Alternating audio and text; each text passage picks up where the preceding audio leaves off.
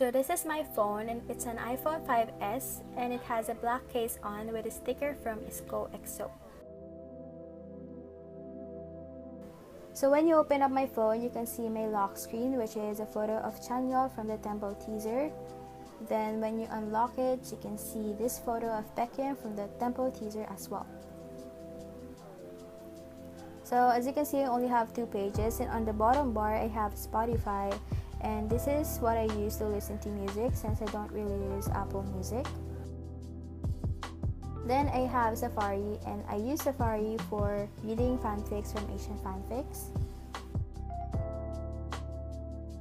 Then moving on to the applications above, I have camera, and I use that for taking photos for my Instagram. Then I have the clock app, and I use that to set up alarms whenever I need to wake up early for school. Then I have the notes app, and I mainly use this for keeping track of the things that I bought. Then I have iBooks, and I use this for reading fanfics as well, but mainly from Archive of Our Own and LiveJournal. Then those are just the apps that I use from the front page. So moving on to the next page, I actually categorize most of the apps into folders so that it will be easier for me to navigate. And on the first folder, I have the SNS apps. First, I have Facebook and Messenger, and I mainly use those for communicating with my personal friends, family, and school-related stuff. Then I have Twitter, which is my favorite app because I use this to communicate with my fellow exo-ls worldwide, and I use this to keep myself updated with exo schedules, and I also order a lot from group orders from this app. Then I have Instagram, and I usually post a lot of doll photos, journal photos, and merchandise photos on Instagram. You can follow me here at ahnyeongs.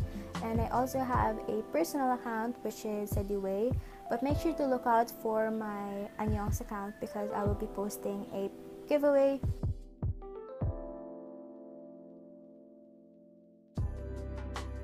Then I have Tumblr, and I just mainly use this for picking up some fanfics if I feel like I'm running out of fanfics to read.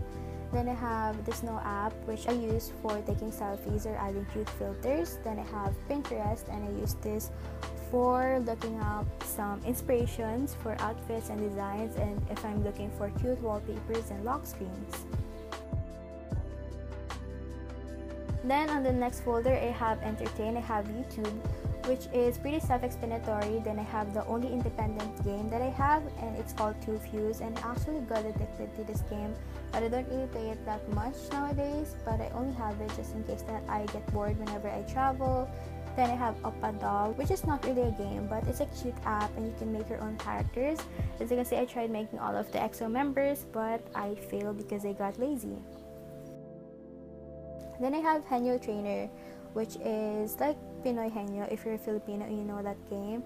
And I play this game whenever I am bored with my friends.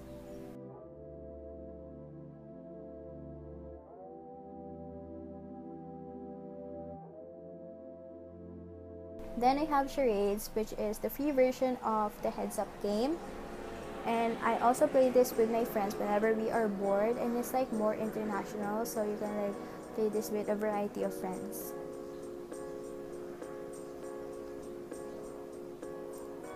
Then I have the editing folder, and I'm going to be showing you the apps that I use for Instagram.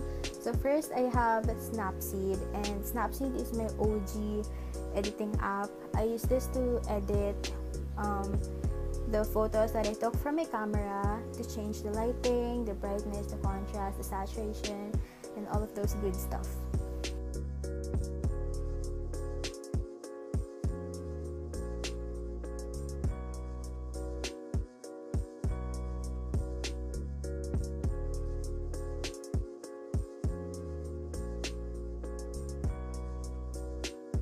So after doing that, I just export it onto my phone. Then the next app that I use is Fonto, which most of you guys know already. I just use this for adding text on my photos, then I have Font for adding text on my videos. I both use them mainly for fan cams. Then I have Foodie, which is an app that I use after exporting a photo from Snapseed. I add a filter using this app. For example, this photo that I took yesterday, and I will just add the filter PI2, which adds a pinkish hue to my photos, and after that I just save it and then upload to Instagram.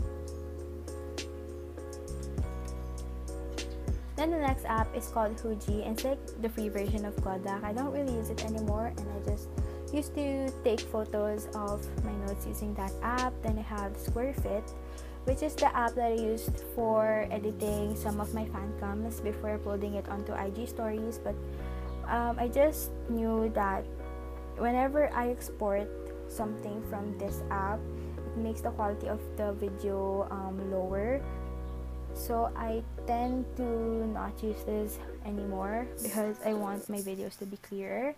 Then I have Line Camera, and I just use this mainly for the stickers. So for example, I have here a photo of Komini, and I'll just add a little blush so that it will make him look cuter.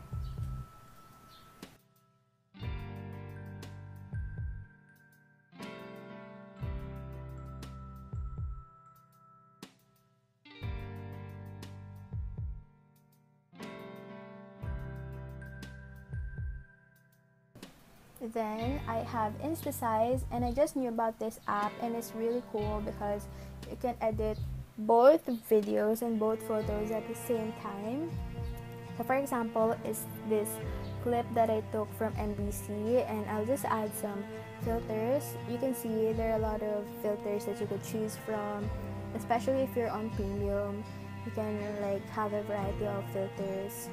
And what I also like about this app is that you can change the brightness, the exposure, the contrast, which is not common for a lot of video editing apps. And you can also add some borders and some text. And I really like text. It's sometimes very minimal. And you can actually use this if you want to upload videos onto YouTube but you don't have a good editing software on your laptop.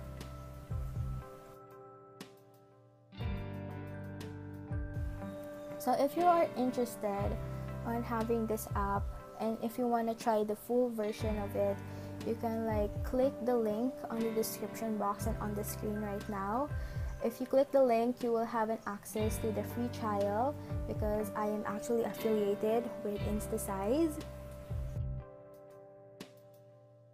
Then make sure to look up for this photo on my Instagram account because I will be giving away 3 free premium accounts for 3 of my followers with partnership with Instasize.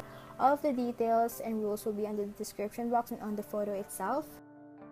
So last app is called iMovie, and I use iMovie for compiling all of the videos and then for adding music and etc. So the next folder is my transportation folder. So first I have the Grab app, which is pretty self-explanatory. I use this for transportation and for food delivery. Then I have Sakai.ph. So if you're like me who are not really good at commuting, you can like type in your location and where you want to go, and it will provide you all of the possible vehicles or routes that you could like try, and it will provide you as well the amount and money you could spend. Then I have Google Earth, which is an app that I use if I want to see the street view because I'm not really street smart and I tend to be curious on the place before I go, so I tend to like see or check the street view. And then I have Google Maps, which is pretty self-explanatory. Then I have the K-pop folder, and I have the white app. I use the white app to connect my phone to my light stick so that it will change colors. Then I have the exo-l app, and I mainly use this whenever there are concerts. Sometimes we need to show our exo-l card to get some freebies or to purchase some items, etc. Then I have Melon, mainly for streaming. Then I have VLive. I used to uninstall this app, but when EXO did a comeback, I reinstalled it because they do VLives from time to time in some segments. Then next I have YT. I have Gmail, mainly for business and school purposes, and YT Studio for keeping track of my stats and your comments. Then next folder I have the school folder. First, I have the Bravo dictionary, mainly for checking up some Korean words that I'm not familiar with. Then I have the Papago translator. I trust this more than Google Translate, but I mainly just use this for translating Korean to English and vice versa. Then I have the Merriam-Webster for looking up some words, Google Drive for school files, Mathway if I need help for my calculus homeworks, Schoology is something that we need for school. Then I have Cam Scanner, and I use this for taking photos of my handouts and turning them into PDF files. Then lastly, I have Documents for downloading videos and music directly on my phone from the browser.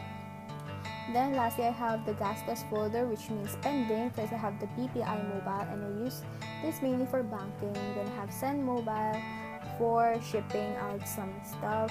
Then I have Shopee.